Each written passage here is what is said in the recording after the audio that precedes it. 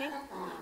Hi, my name is Carrie. I am a research scientist at Google Brain, and today I'll be presenting our work on example-based AI explanations. This was joint work between Google's Creative Lab and Google's People plus AI research initiative. The motivation behind this work is that machine learning predictions can be difficult for end users to understand. For instance, given just this humorous example, you could imagine that an end user might want to know why the strawberry was predicted to be an apple. And with the increasing complexity of algorithms, such as deep neural nets, their reasoning can be quite opaque, even to the developers of those algorithms. As a result, there's been a wide range of explainability methods trying to increase the transparency of such algorithms. These range from feature attribution methods, which, for instance, point out which part of an image was most influential to the prediction, to higher level concept attribution methods, which, for instance, might explicitly say that it was the shape of the strawberry that made it look like an apple.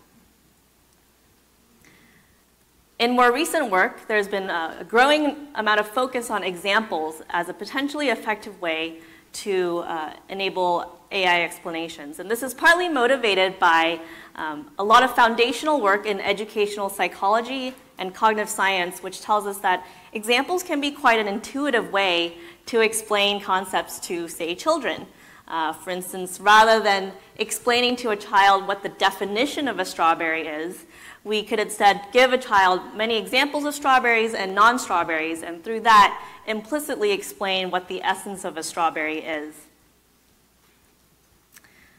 So inspired by this work on examples, this research explores two kinds of example-based explanations. And we evaluate those example-based explanations in an wild study to look at how they affect end-user experience. We focus this work on, so first I'm going to tell you about the two kinds of example-based explanations, and these explanations we focused within the sketch recognition domain. As some of you know, QuickDraw is a widely used and popular platform similar to Pictionary, where users are challenged to draw common household objects. And they're given, say, 20 seconds to do so, at which point they're told whether an AI has recognized their object or not. So for example, you might be asked to draw an avocado, and then you're told after 20 seconds whether an AI has recognized it as in fact an avocado. So let's suppose that you drew this avocado and the AI says that no, I did not recognize it. Well, how can we use examples to explain why?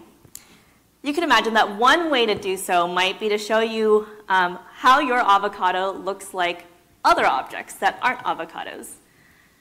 So that's precisely what we did. So comparative explanations aim to compare your drawing to other objects that are not in your objects class. So here, for instance, your avocado might look like a pear, an onion, or a potato. And so what we did was we computed the embedding of the user's drawing, and then we found the nearest neighbor drawing from alternative classes.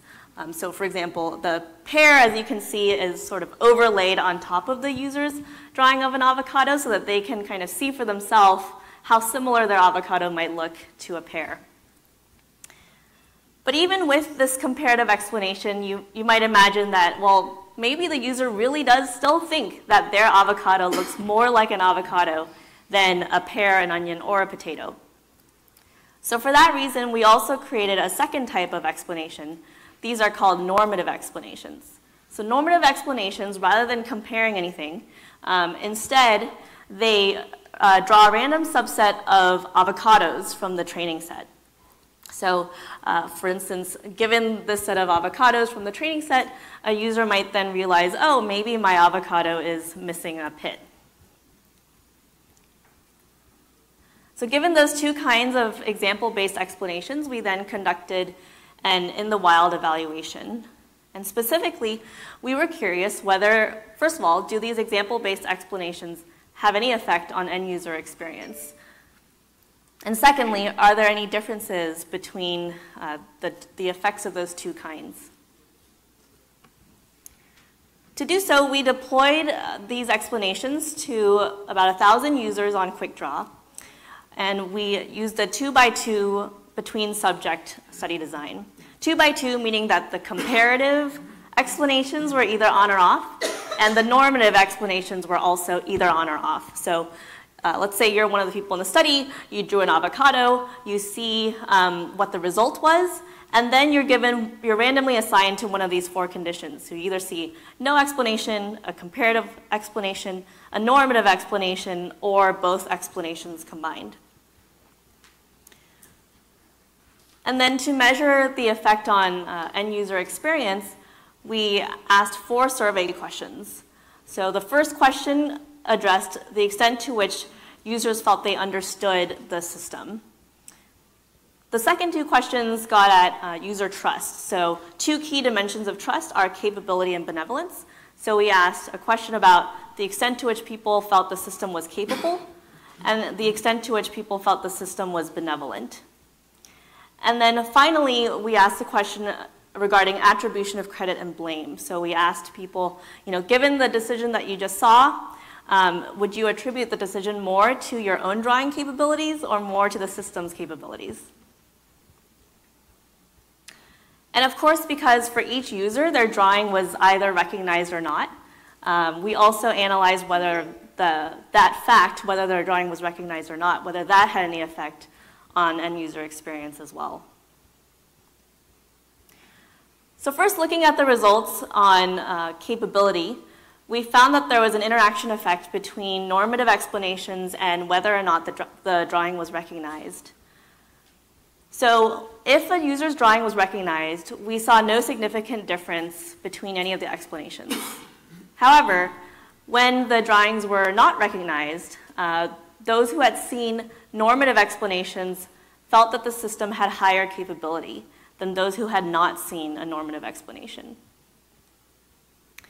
And we also saw a similar trend on the question regarding system understanding. So when drawings were not recognized, those who had seen normative explanations rated the system as having, rated themselves as understanding the system better compared to those who had not seen any normative explanations.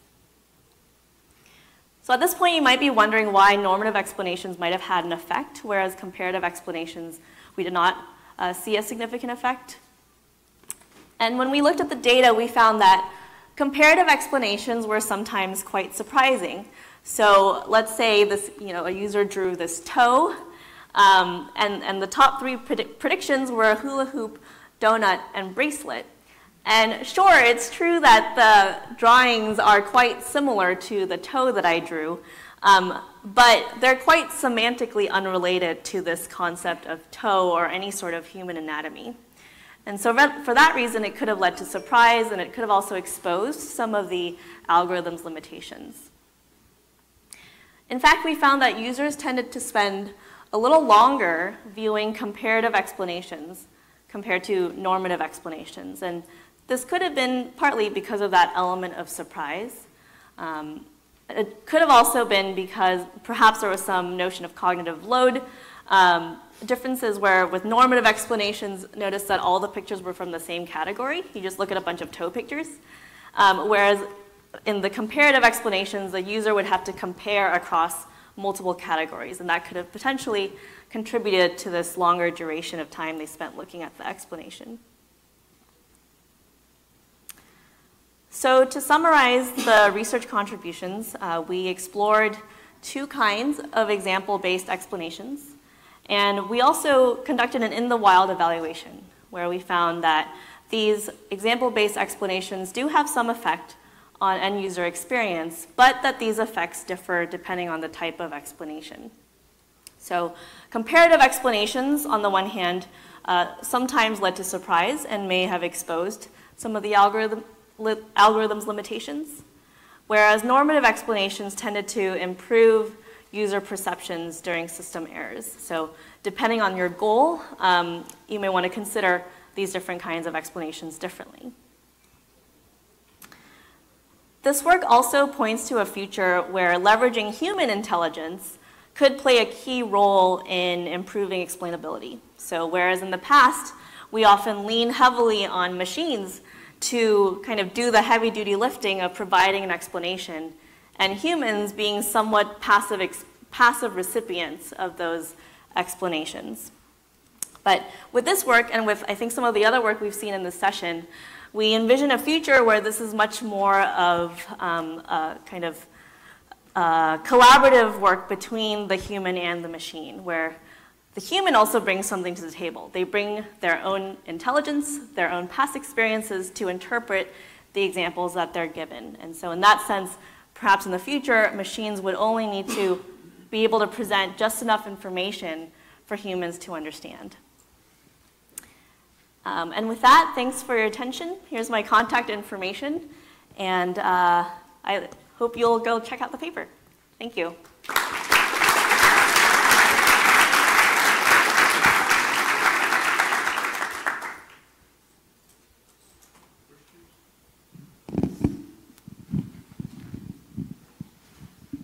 Yeah, one thing is, I'm not sure how users actually understand the task. So they might understand the task in a comparative way or a normative way.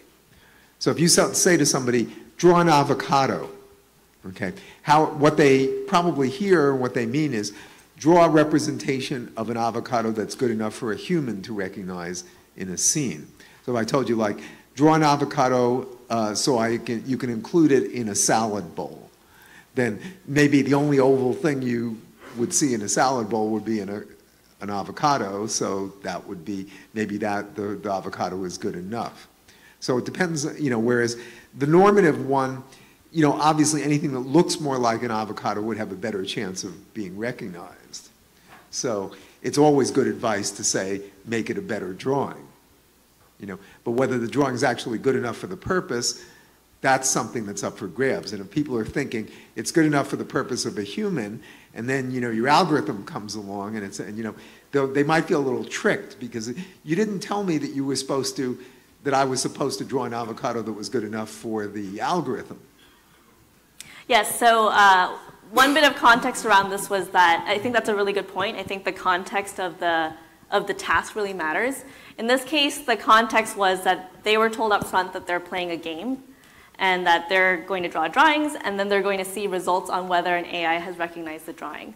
So that was the context around the task. And I do think that the context around the task really matters. So in the future, it might be interesting to see in which situations do different kinds of explanations have more impact. Game-based setting might be different from like a critical high-stakes setting as well. Thank you. Hi. Just one last question. Yeah. I was just curious if you found any differences between cultures when you compared the normative versus comparative explanations. So were there any differences between people of one culture feeling that the normative explanations were better as compared to the other ones? So did you find any impact of culture in how people perceived these explanations? So we did not see any, we did not analyze the differences because for privacy reasons, we didn't collect location information. However, if you go on the QuickDraw site, there's actually a whole slew of research that people around the world have been doing on the QuickDraw data. And some of that work does look at some of the cultural similarities and differences, which have been really interesting. Thank you. Thanks. Okay, I guess it's time to thank the